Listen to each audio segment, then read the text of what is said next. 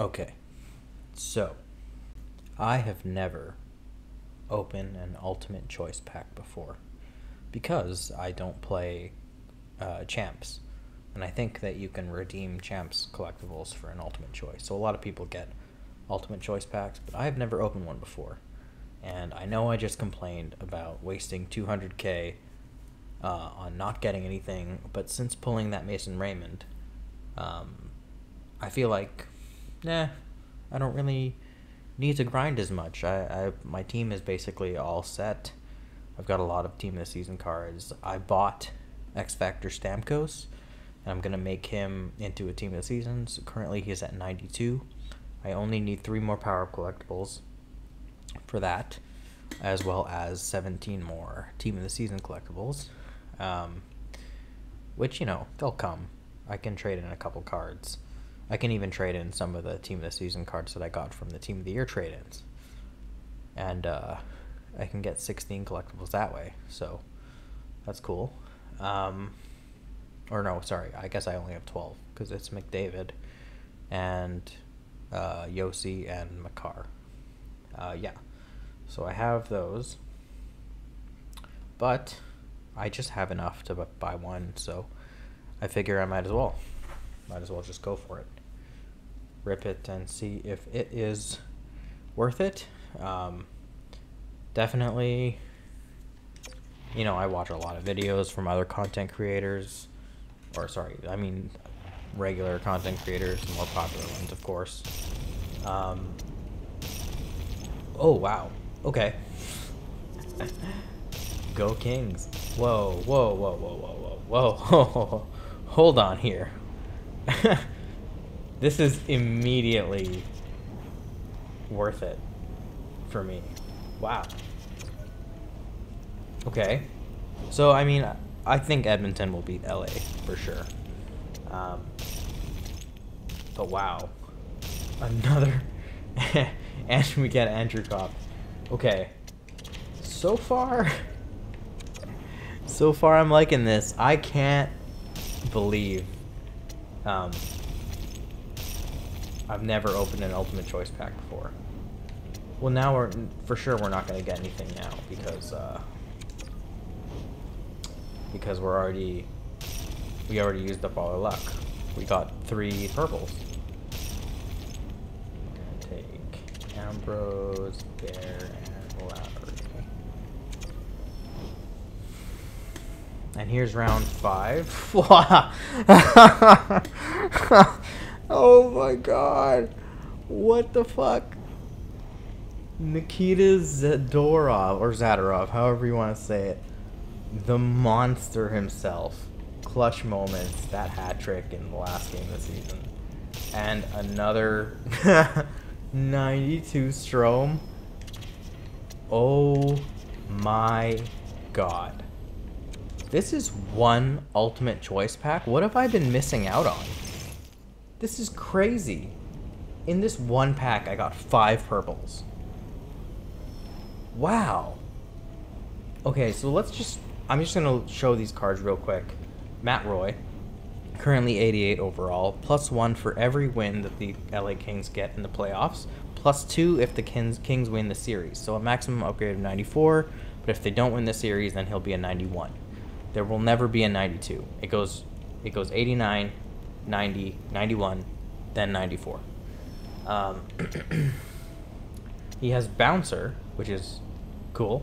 He's a right-handed defenseman, so that's really good because I have Zubov right now on the right pairing as an 86, so I could probably trade him in.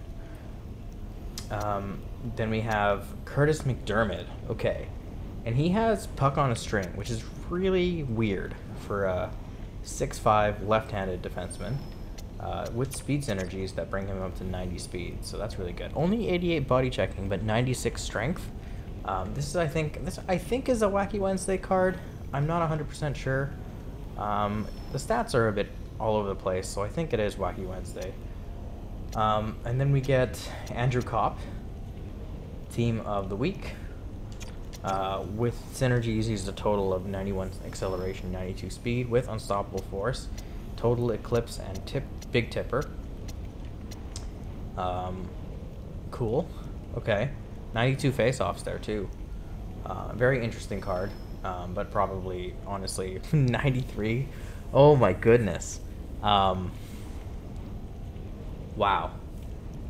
He's a good card, and I don't know what to do with that. And then we have Nikita Zadorov, 6'6", 248, with 5 abilities. Make It Snappy, Seeing Eye, Yoink, Shutdown, and Heat Seeker. Buzzin' or Spark, Booming Shot or Bombarded, and Magician. I will probably use Spark because that's good. And then Booming Shot I would probably use as well. But oh my god, I don't know what do I do with this? I have so many left defensemen already, but look at these stats. 99 balance, 99 endurance, 99 wrist shot, 99 slap shot power, 99 defensive awareness, 99 body checking, 99 strength, 99 aggression, 99 stick check. Wow, what a card. Oh my goodness. And then we also get Dylan Strome here at the end with Protector and Buzzin', Puck on a String, and Make It Snappy. He's a good card, a good centerman for sure. If you're new to the game and you need a center, this is probably a good option. I doubt he goes for much though. So let me just actually, I'm gonna send these ones to the collection first.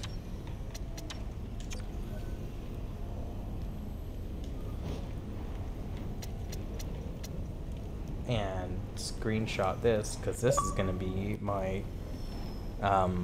picture for the video, or maybe not.